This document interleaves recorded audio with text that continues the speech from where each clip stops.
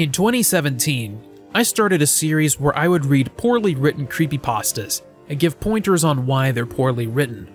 Maybe grammatical issues, maybe the story is lopsided, maybe even an abrupt ending that leaves the reader unsatisfied, or just plain not scary. I did this series for 3 years until I canceled it in 2021 due to severe burnout from trying to do it on a monthly basis. The year is now 2024, and I got the itch to bring the series back, albeit in an annual series that runs every week in the month of October. So we're starting anew, starting fresh, and with a positive attitude for this revival series. So sit down, get comfy, grab your soggy spaghetti, rubbery rigatoni, some mushy macaroni. Get whatever refreshments are of your preference and get cozy. This is Undercooked Creepypasta, and I'm glad to be back. Let's get the show on the road.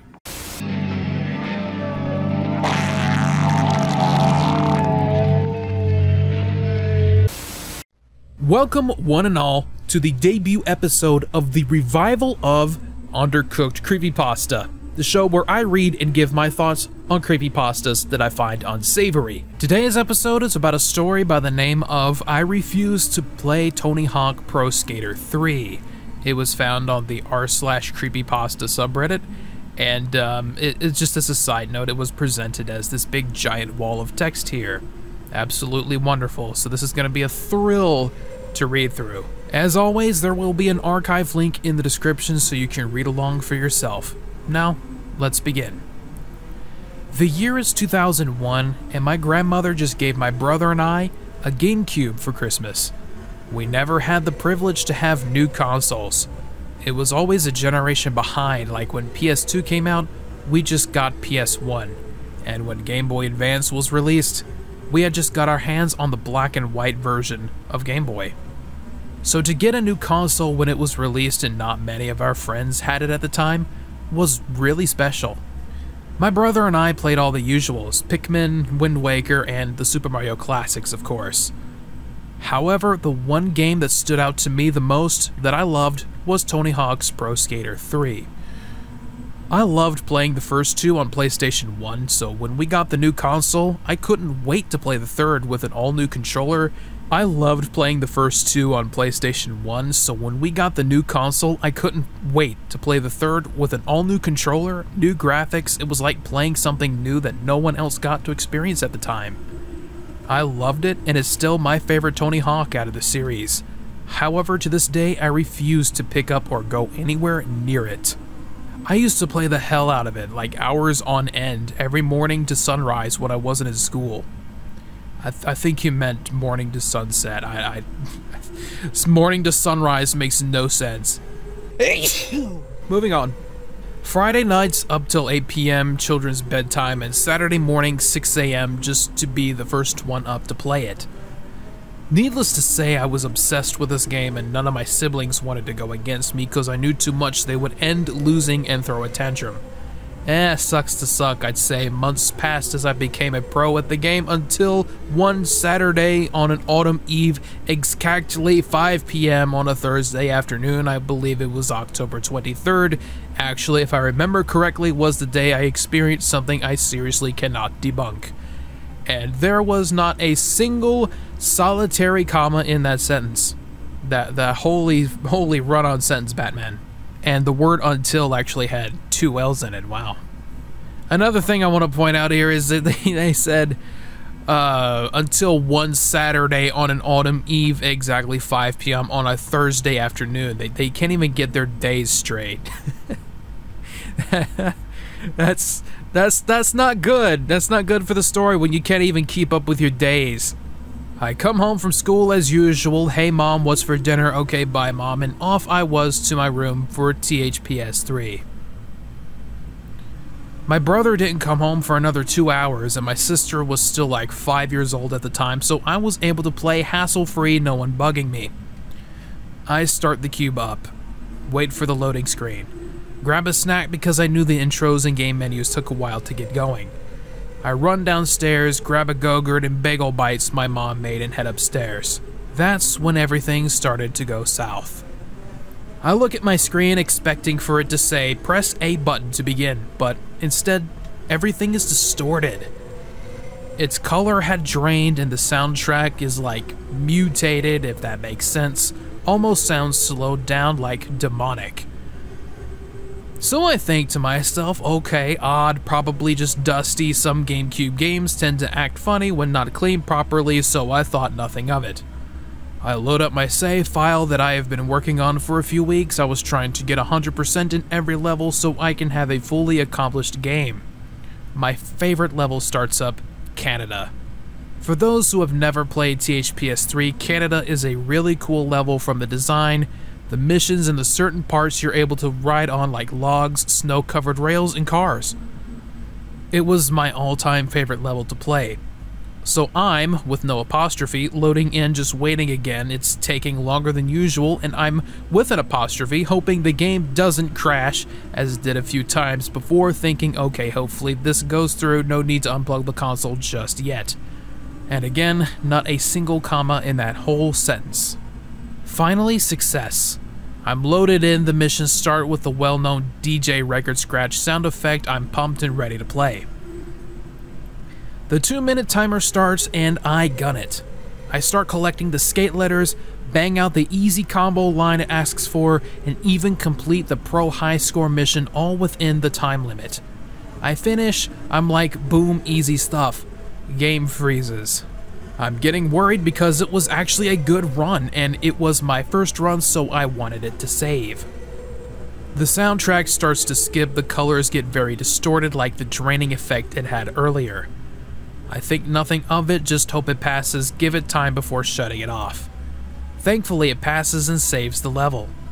I click restart as I have more missions to complete in order to get 100%. Here's where I start to get chills just typing it. The game does not start normal.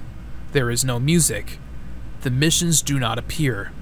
There is no timer, and the NPCs that were on the map are no longer there. It's literally just my skateboard, the character riding it, and the map. Nothing else. Okay, odd, but I can still move around. Probably just a glitch, it'll fix itself. However, it didn't. I ride around for like 6 minutes or so just doing tricks, riding rails, and hearing silence move from one ear to another. Just the grinding and trick sound effects is all that comes through my chunky old school TV. Might as well just shut it off. I remember thinking, since nothing was changing, when boom, soundtrack plays, except it's skipping. It's the Ramones' Blitzkrieg Pop. I think you mean Blitzkrieg Bop, not Blitzkrieg Pop. Bro, come on now. Come on now. You're better than this. It's the Ramones' Blitzkrieg Pop. Yeah, I remember that one.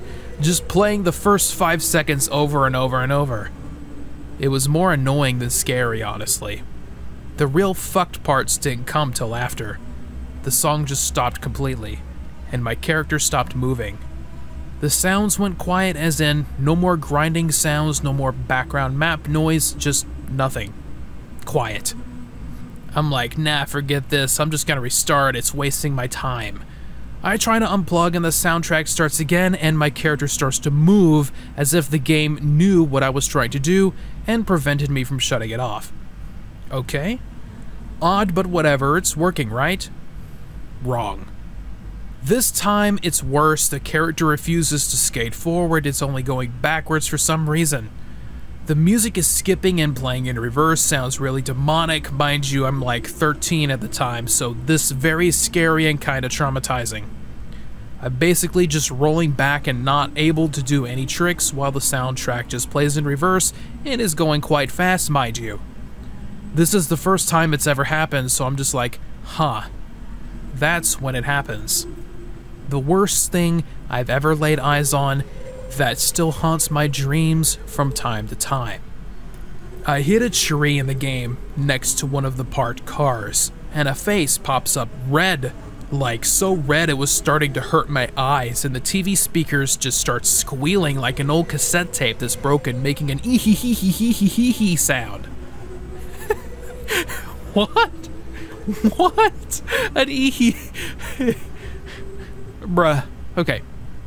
I freak out, try to unplug my GameCube, but I can't get the cord out. It's too thick, and the sounds just gets louder and more distorted. The character isn't even visible at this point. It's just a red face screaming at me in reverse. I'm almost crying at this point because I don't know what the hell is going on. Finally, I unplug the console. The game shuts off, but the red face and screen stays on for some reason. It's frozen. Must be the TV now then. Shut off the TV. Face is still there, red, just staring at me, no noise being made. It clicks off. TV is then broken and GameCube refuses to turn on again. My father ended up getting a new TV and my grandmother brought the game and the GameCube back to GameStop, explained what happened. They said it's never happened before and they don't know what caused it. Nothing else happened, random capitalized word happened, after that. My grandma got me a new GameCube and I actually never touched it again. From that day one, I think you mean from that day on, but you put one in. I not only never touched a Tony Hawk game, but I can no longer see pictures of the GameCube or cover art for Tony Hawk Pro Skater without legit shitting my pants. Recap, yes, this sounds creepypasta as fuck. I can't help but long sigh when they mention creepypastas in a creepypasta, but it is what it is. Recap, yes, this sounds creepypasta as fuck, but I wish I could have recorded it back into the day.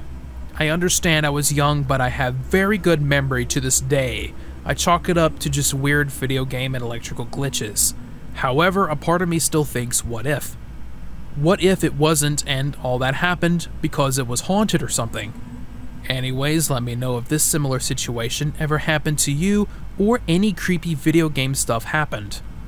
TLDR, Tony Hawk games are creepy and I will never play Tony Hawk's Pro Skater 3 again. Wow. Okay, wow. Like, okay, where do I begin with this one? First off, this story has more grammatical issues than a fucking 5th grader's essay. The punctuation was inconsistent as hell. It was all over the place. There were some times where the writer used an apostrophe properly, and then there were other times with the same words that they didn't use an apostrophe at all. It almost reads like it was written by more than one person, and one was a little bit more grammatically challenged than the other. Spelling issues, capitalization issues, you know, the whole gambit, you know, the whole 9 yards. I mean, it even starts out, the whole story starts out with a grammatical error. The year is 2001 and my grandmother just gave my brother and I a GameCube for Christmas. It should be just gave me and my brother a GameCube for Christmas. And I'm not saying English is easy, it's far from easy. In English, there are just these little idiosyncratic things that you have to really look out for that a lot of people just don't know about.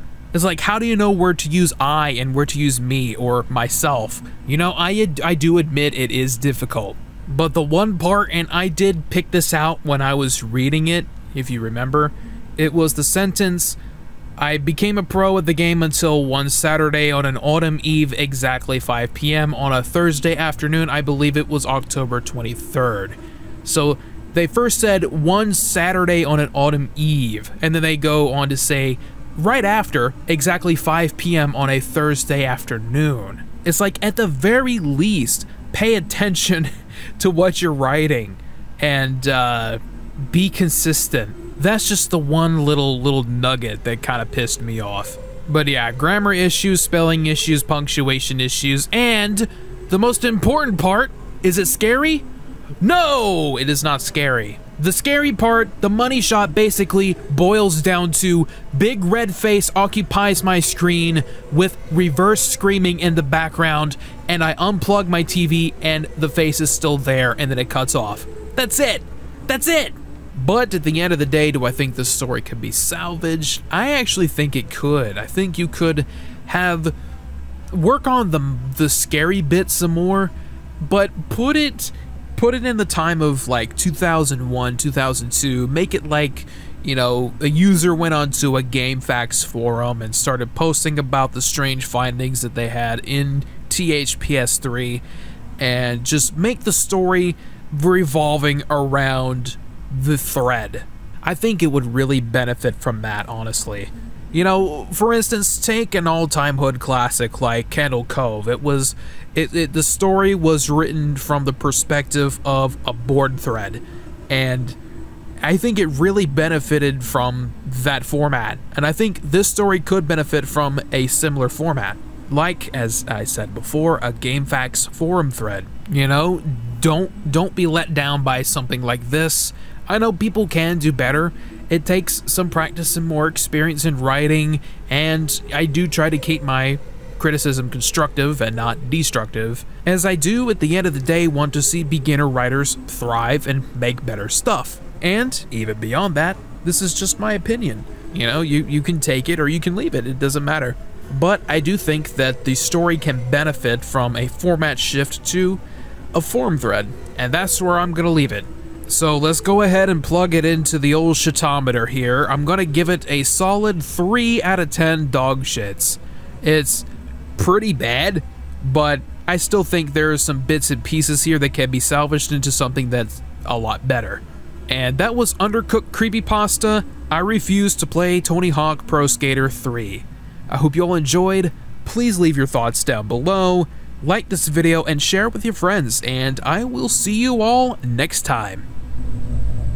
Man, I am really guzzling down my hot water with lemon and honey. My vocal cords are getting dry quick.